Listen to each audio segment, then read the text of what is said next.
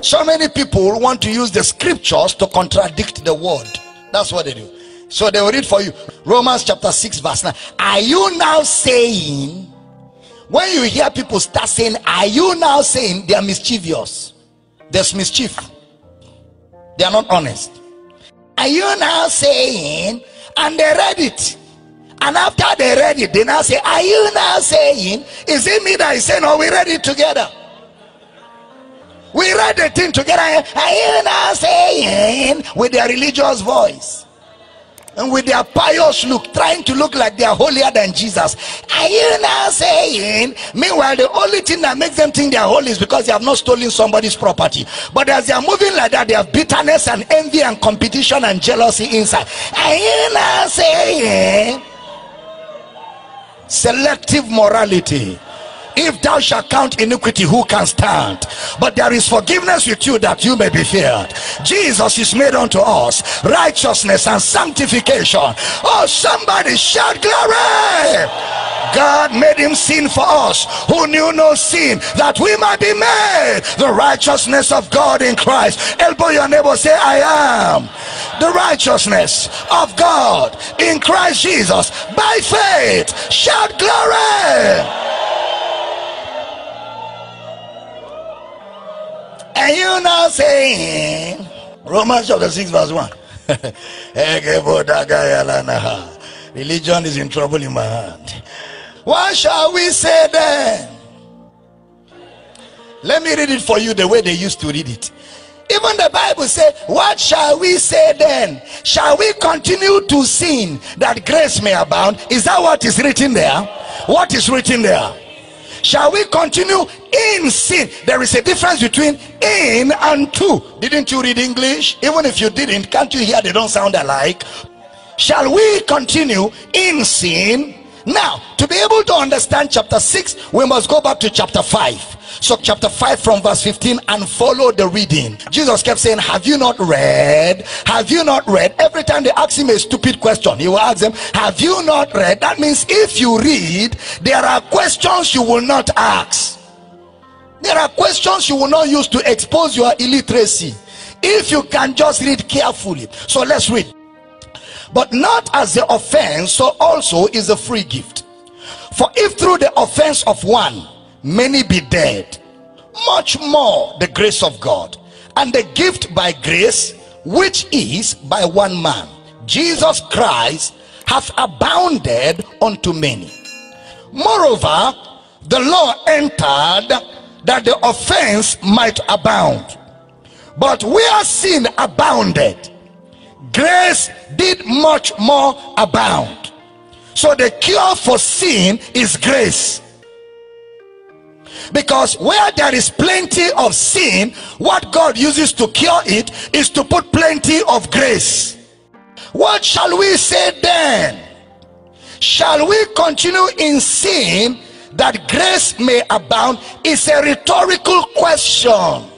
Every time Brother Paul uses a rhetorical question, he asks the question and answers it himself in the same context. Look, that means after the question you will see the answer. So he's asking a question that has an answer.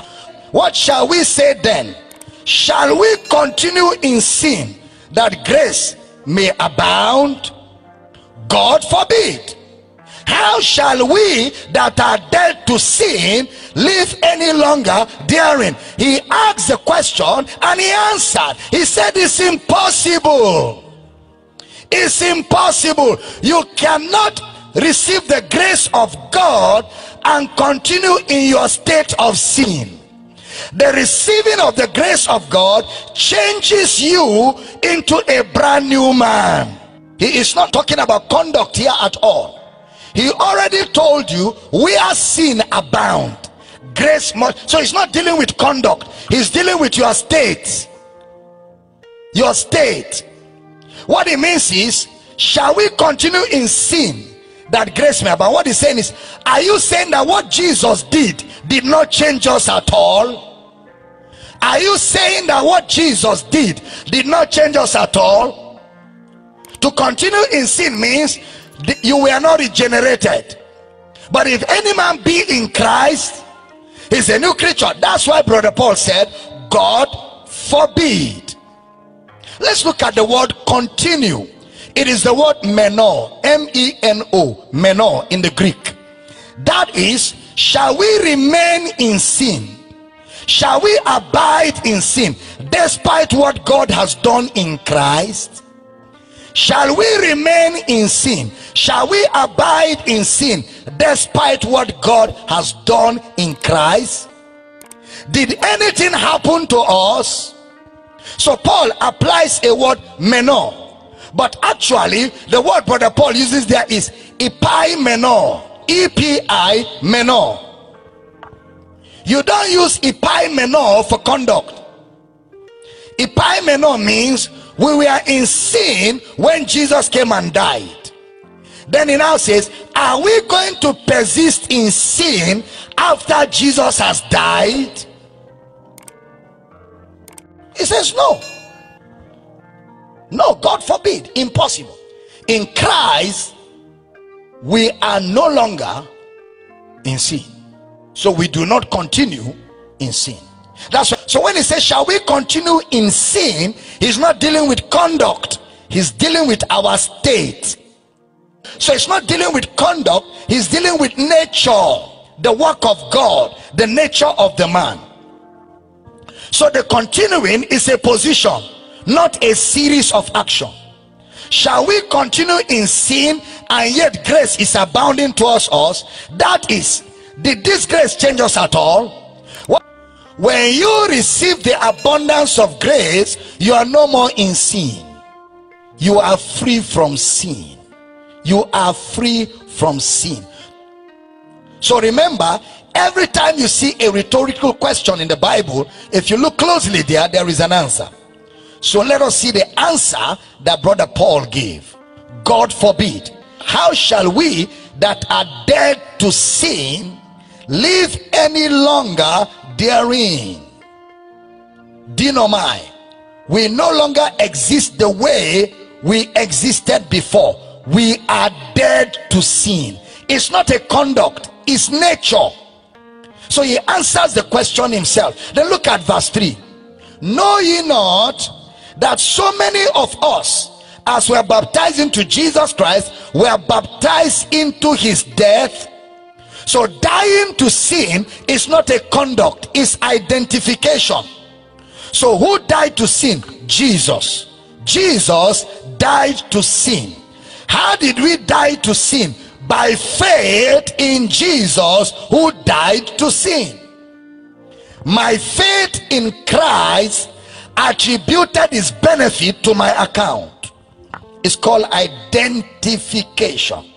Know ye not that his death is ours? So when I say I am dead to sin, I am claiming my inheritance.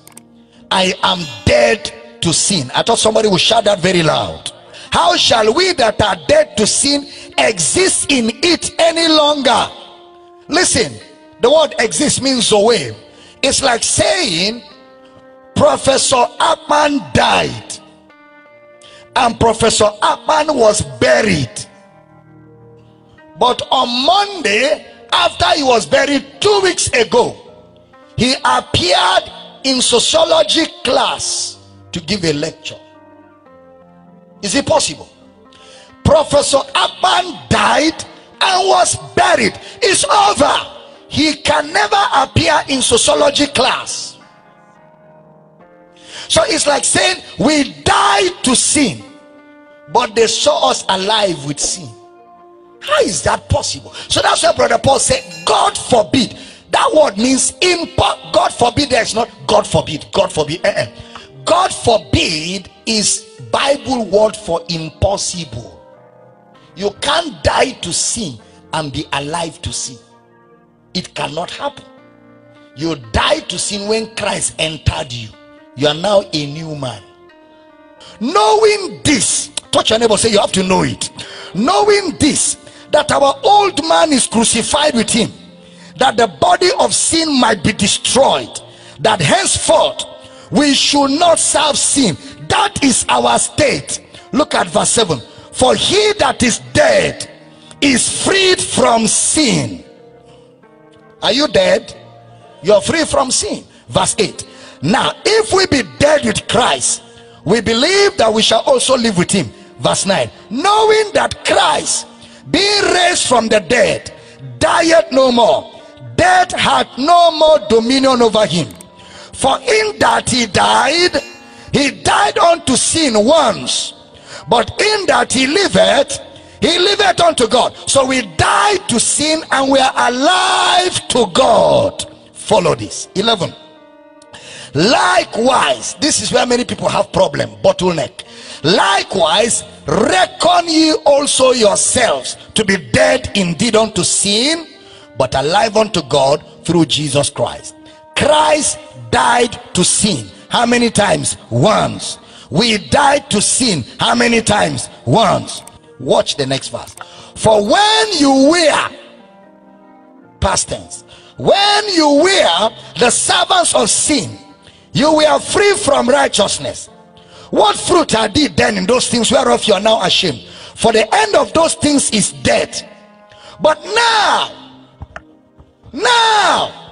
Power City, now, being made free from sin and become servants of God, you have your fruit unto holiness and the end, everlasting life. Honey, watch the way I love Brother Paul. That guy had a sunesis. Look at the way he concluded the entire communication. For the wages of sin is death, but the gift of God is eternal life. So if you are in sin, you are dead, but if you are in God, you have eternal life. So all the discourse was about the man in Christ and the man not in Christ.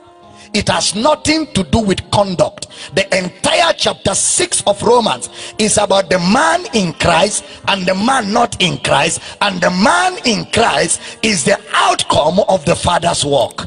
I thought somebody would shout hallelujah. The man in Christ is the outcome of the Father's work. He's not teaching conduct. He's not teaching conduct. He's showing you your realities in the finished work of Christ. Sin shall no longer have dominion over you. You and sin are eternally separated from each other. You are now the righteousness of God in Christ, and you bear fruit unto righteousness. I thought somebody would shout hallelujah. Can I hear your hallelujah? Can stand on your feet. Glory to God. Woo! Woo! Lift your right hand and say with me, I am a product of the Father's work. I'm a member of God's family. I am righteous. I'm dead to sin. I'm alive to God. Sin has no power over me. I died to sin. I'm a slave of righteousness. Sin is my slave. I am a slave of righteousness. Sin shall no longer have dominion over me. The grace of God has abounded in my life. I win over the devil and his cohorts. I reign in righteousness. I thought I would hear powerful amen. Say with me very loud, the word of God. Say it very loud, the word of God. Shout it, let every wizard hear you. The word of God is final authority in my life. The word of God is final authority in my life. I am what the word says I am. I live my life by the word of God. I didn't hear powerful amen. It's important for you to come to that realization where the word of God becomes final authority in your life. Anybody bringing a fly-by-night vision to you, rebuke him in Jesus' name. Tell him you and your vision are rebuked. I am in Christ, Christ is in me, and where I am, only life reigns. Where I am, only righteousness reigns. Somebody's not shouting a powerful amen. Greater days ahead of you. Lift your right hands and let your amen be coming like thunder.